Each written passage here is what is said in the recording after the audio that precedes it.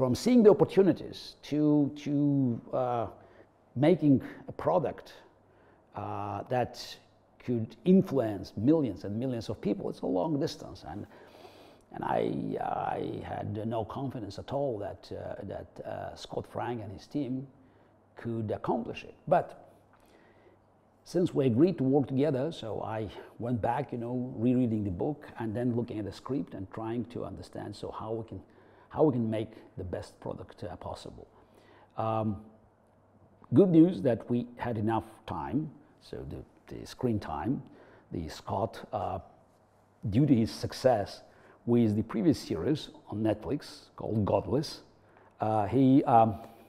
he had some freedom, of just expanding the scope of this operation. So just he wanted to add extra time, and he got it,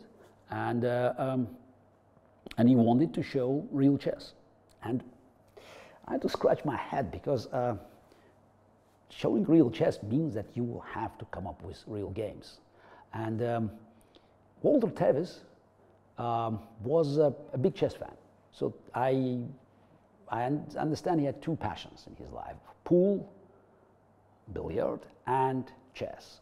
And so his most famous novels, they are just they're about these two passions.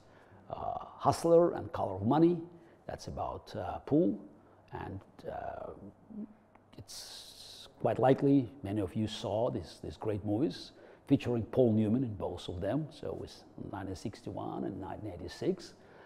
Great movies, and Paul Newman had his Oscar for the 1986 performance.